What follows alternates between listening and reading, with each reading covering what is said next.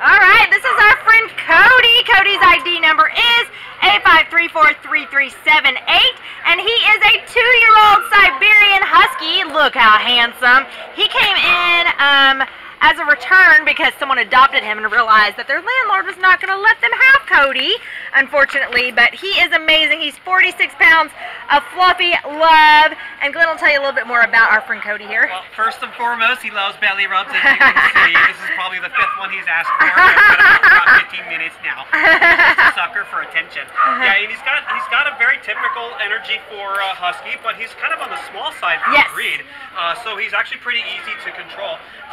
And he's been great, like I said, pretty easy to walk on a leash, very eager to meet other dogs, gets along with other dogs, loves people, as you can see. Yes. But because he's on the smaller side, he's actually pretty easy to handle. And yeah. when he gives a hug, he doesn't knock you over. He's just very gentle. Right. And he likes to lean, and he's a snuggler. He's got that energy though, so he's going to need lots of walks. He's going to need a lot of exercise. As all Huskies are very smart, they're escape artists. If he's going home with you, we'd love it.